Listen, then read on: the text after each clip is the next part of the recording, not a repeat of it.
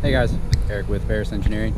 We're out at beautiful Putnam Park today doing a quick little test on our 350R. We've got the new hood louver all set up with some Tufts, which we'll show you here shortly. And we're going to go take it on track and ensure that the louver is performing the way we expect it to and basically is expelling all that hot engine bay air that we want to get out of the engine bay. Now you're going to see two main benefits from this. One, you're going to increase the cooling system capacity by improving the airflow through the radiator and the oil cooler and all that cooling stack goodness. And then you're also going to decrease the underhood pressure. Now we've seen a pretty large issue here via Fat House, and we'll hopefully get you a picture shown here.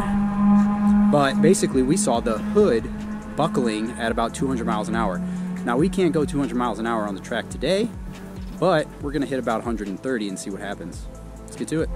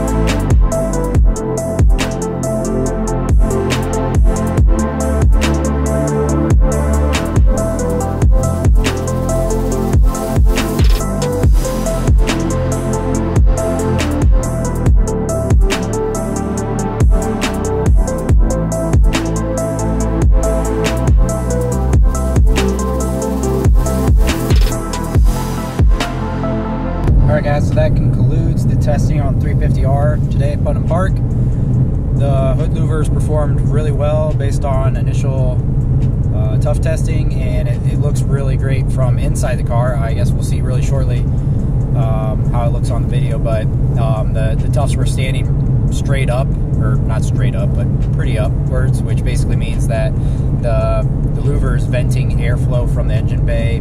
I hope to do some further testing with Fat House guys at the speeds that they're running the twin turbo 350s at, so that'll be exciting, and we'll probably post up about that as well when that happens. But honestly, the Shelby did great.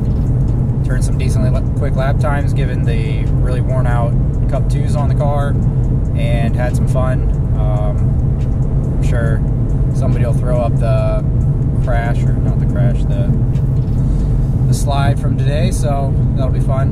Until next time, see you guys.